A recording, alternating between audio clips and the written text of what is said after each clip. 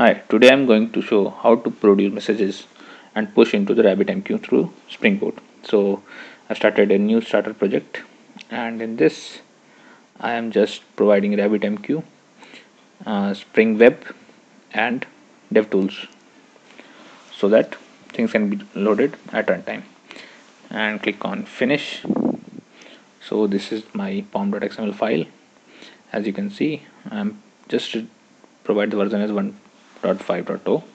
This is a stable version, and when you scroll down I can show you that I provided DevTools, Web and AMQP for RabbitMQ, and there are other dependencies also for test part. Let me just remove this test part dependencies as I don't require it right now, and this is okay. And when I'll open this, let me do this test file and delete. Now our project structure is complete. So I'll go to this Spring Boot application, and it has at that Spring Boot application itself is at that configuration. So I'll provide the @bean configuration here only. For that I am providing public static final string q. The name of the queue I am providing as, let me provide play java queue, and let me copy this so that I can provide the exchange and routing key also. So in the second line let me provide it as exchange, and third as routing key, and let me change the name to play java exchange and play java routing key.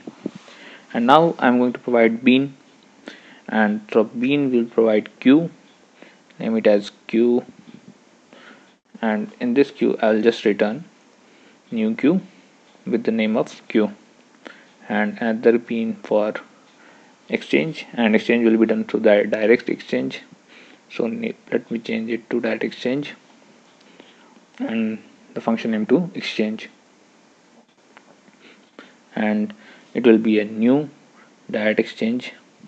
So let me remove this part also and name it as direct exchange and provide the name of exchange here. This is exchange. And another thing is through binding, and for binding let me type, remove this part and type add the binding only. So I'll provide binding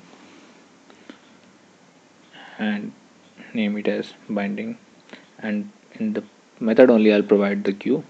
So name it as queue and direct exchange, it will be a direct exchange as exchange at exchange.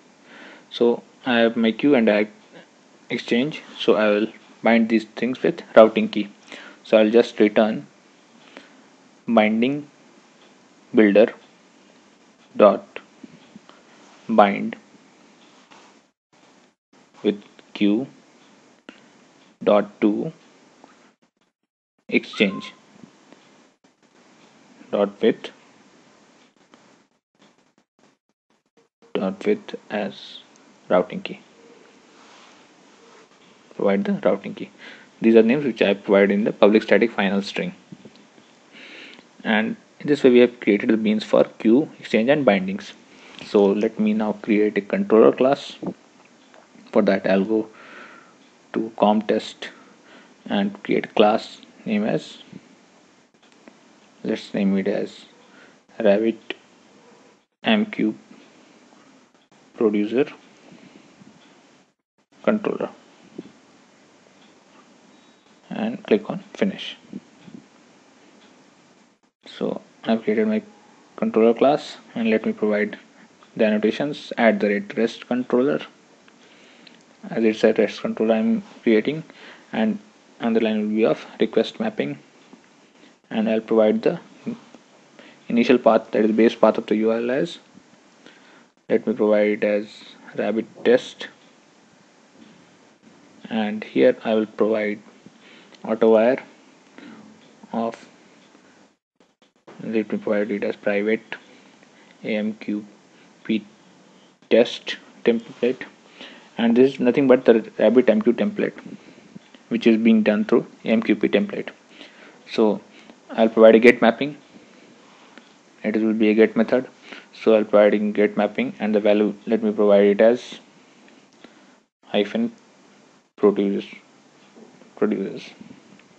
So I'm providing hyphen produced, and in the method I'll provide public. I'm just returning string here, and produce, and it will producer will be producing my rabbit template dot convert and send, and here I'll provide the exchange, and second I'll provide the routing key. These are the constant from my main class, that is producer RabbitMQ application. So in the final I'll provide the message as hello world through, let me name it as hello world example, and now I'll provide through RabbitMQ. So this is the message I'm going to push in the exchange through this routing key and to the given queue, and finally I'll return data produced, and in this way my controller will work. So now let me provide the configuration of RabbitMQ. That is the host, port, username, password of my local. This is the host, port, username and password, and I'll provide in application.properties file. And now let me clean everything. So I'll go to Maven and update project, force update, and go to project, clean all project. Now everything is fine. So now let me run this application. So the data will be posted in the RabbitMQ, and go to run as SpringBoot. So as you can see, the port has started on, let me scroll down, 8080. So it has started at path 8080 with the base URL as rabbit test and produced. So I'll just type it, localhost 8080, and provide rabbit test hyphen test and produced. Let me re-verify it's rabbit test and produced, and let me go to RabbitMQ management. I can show you that there is no exchange created. These are default exchange only, and there is no queue. There is no queue, it's showing no queue. But when I'll hit enter, data will be pushed in the RabbitMQ, and all the queues and exchanges will be created. And when you can see the console here, it has pushed in the queue play Java queue, it is showing here. And when I'll go to the browser to see the RabbitMQ management, I can see the queue is made, and when I'll go to the exchange, here it is play Java exchange is made. These are nothing but the exchanges and the queue which we have provided here. Play Java queue, play Java exchange, and mapping will be done through this routing key, play Java routing key.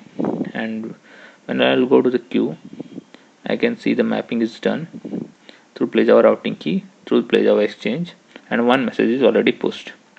So let me get this message. You can see hello world example through RabbitMQ is printed as a message. This message is nothing but the thing which we have provided in our controller, that is this one, hello world example through RabbitMQ. In this way we can push message to RabbitMQ through SpringBoot. Thank you all.